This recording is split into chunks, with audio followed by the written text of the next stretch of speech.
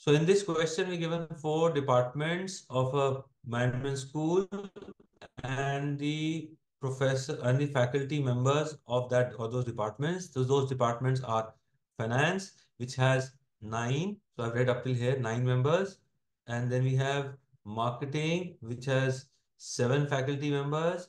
Then we have operations, which has 5, and then we have behavior and HR, which has 3 members. Now, some of these members are standing for the post of the dean. Okay, so that means there are some people who become candidates from each, the other are non-candidates. In all, we know there are 24 faculty members, so there'll be 4 candidates. They're given as their names are given as P, Q, R, and S. So these people get the votes, and then we have that means we have 20 non-candidates. And then it says every faculty including 4 candidates voted. So Professor Pakrasi had the 4 candidates who started candidate to dean of school. Only one of the candidates was from O&Q. So O&Q has 1 candidate. That means 4 are non-candidates here. Uh, this is what we know till now. And these are the 4 candidates who stood. Every faculty member voted, so that means there was voting going to happen. So there were 24 votes in each department. All the faculty members who were not candidates voted for the same candidate. So that means the block of non-candidates will vote together. The rules of election are listed. There cannot be more than 2 candidates from a single department, so I cannot have more than 2 in any of the values. A candidate cannot vote for himself or herself. Faculty members cannot vote for a candidate from their own department. So they will not vote for their own department. After the election, we observed that Professor Pakrasi received 3 votes, so he gets 3 votes. Qureshi got 14. Ramaswamy gets uh, how many? 6. And Samuel got 1 vote. So these are total number of votes. Okay, so that means so the non-candidates, we know that non-candidates have voted in a block. So we again know there will be some candidate votes, some non-candidate votes, which will be again 4 and 20 in number as given previously. So I can write 4 here and 20 here. So now I know after election he got 3 votes. Ramaswamy, this is this, blah blah blah. Professor Prakashi voted for Ramaswamy. That means Prakashi voted for Ramaswamy. And then Professor Qureshi voted for Samuel. Who did Ramaswamy? Ramaswamy voted for Qureshi. Qureshi voted for Samuel. And Samuel voted for Prakashi. So that means everybody's getting 1-1. So this is clear. From the candidate, everybody got 1-1-1 vote each. So this is what has happened. And then they say that, so that means non-candidate for Prakashi would be 2. For Samuel, it's 0. For this person is 5. And for this person is 13. This is there. So this is what the data is given to us. So we need to do this. I need to figure out what has happened. So we need to vote in blocks. So let's just look at Prakashi's got 3 votes. How could he have got 3 votes? He needs 2 non-candidate votes. Where can I get 2 non-candidate votes in the first table? This one. I can only get it in this department. If this was 2, this would have been 1, and these people would have then voted for Prakashi. And then that is how I would have got 3 votes for Prakashi. Okay, so I got 1 and this thing. For the others, I don't know. Now I need to get 13 votes and 13 non-candidate votes. So they can come from anywhere, and I need 5. Now 5 for R can come from, okay, so there can be maximum 2 people here. So that means there will be 2 people here and this will be 5. And then these people would have voted for R. Since this is equal to 4, then this is 0, then this is 9, and this is the table which is made. So then when 2 people are there together, and this is what the table looks like. So that means this is 2MP, then the remaining I need 13, so these 13 would have been for Q. So these 2 have voted for Q. So Q has got 9 plus 4 and whatever. And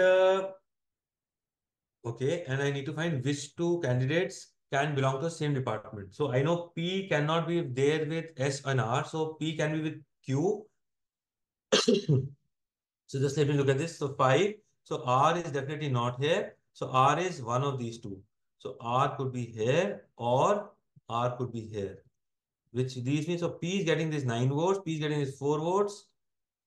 Okay, so this could be R and this could be R. So either this one of these is R. This much I know. Okay, and I know so 2 people who got this thing, I need to figure that out. And I say that, okay, so we fill this up. The table is ready. The R is there. So let's look at So P and Q can be the same department. Can P and Q? Yeah, so they're an alternate. They're not voting together. They can be. P and S cannot be in the same department. Q and R. So no, R is one of these. So Q cannot be here. So Q and R. Anyways, Q and R have voted. R is voted for Q, so they cannot be. So this cannot be, and this cannot be. So this cannot be. This cannot be. R and S.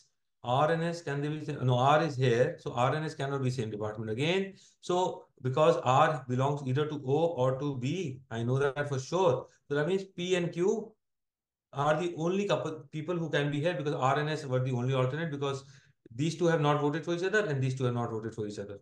So there's no voting in between common them. So it could have been one of these pairs. So P and Q is the only couple. So I know P and Q is here. Either if R is here, then S is here, or if S is here, then R is here. This is the only possibility.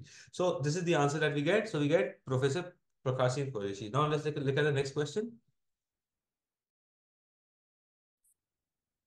Let's look at the next question. Let me just click.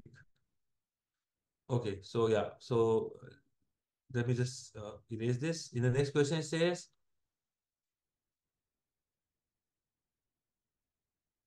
which of the following can be number of votes Qureshi got from a single department? I know Qureshi got 9 and 4 votes. So the option would be, in this case, 9 votes. Yeah,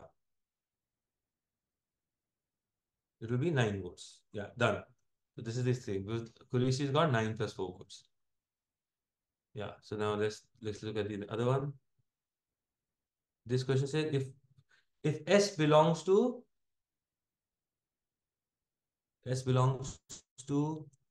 uh, B and H. So we are saying that S belongs here. That means S belongs here. So if this is S, then this is R. Then Professor, which are true. R belongs to O. This B is true. Prakashi belongs to MNS. Prakashi belongs to MNS. That's always true. We've already seen that. So both the statements are true. So the answer is D. Okay, let's look at the next question. What can be concluded about the candidate from O and Q? From O and Q, I know it could be either an S or R, so it's option B. It was either R or S. Yeah, yeah. So this is the option. B. B is the right answer. Let's look at the next question. Okay, non-candidates from MNS voted for Professor. Non-candidates from MNS. This is not true because MP Qureshi belongs here. So this is definitely not true. And since this is not true, that means so this is not true. Definitely this is not true. So this statement is, so PQ is here. So A is not true. Non-candidates voted for Qureshi, they can't. Non-candidate FNA, yeah, FNA voted for Qureshi, but that's how he got his 14 because it's 9 plus 4. So B is straight. So this only statement B is correct.